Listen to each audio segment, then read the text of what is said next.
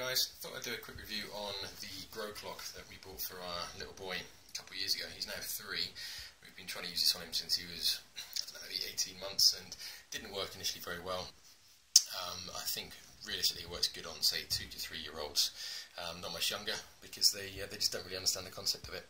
So the Gro Clock itself has got 2 alarm functions on it. It's got a daytime and a nighttime one, so if you're lucky enough to have a child that naps in the daytime, not ourselves, then it's good, because you can set an independent little alarm for a kind of daytime nap as well as the evening one.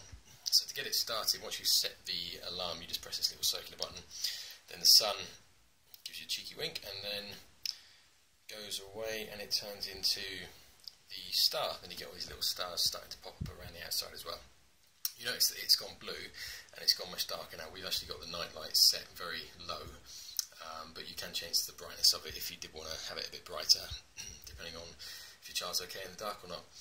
Over the course of the evening, these little mini stars around the edge start to disappear as it gets closer to the alarm going off, and then when the final one goes, the final star disappears and it turns back into a sun again. So it doesn't just pop up like that, it does like a proper little sunrise, which is quite nice as well. But yeah, it's really good, and our little boy now actually stays in bed and waits for the sun to come up and the screen to turn orange.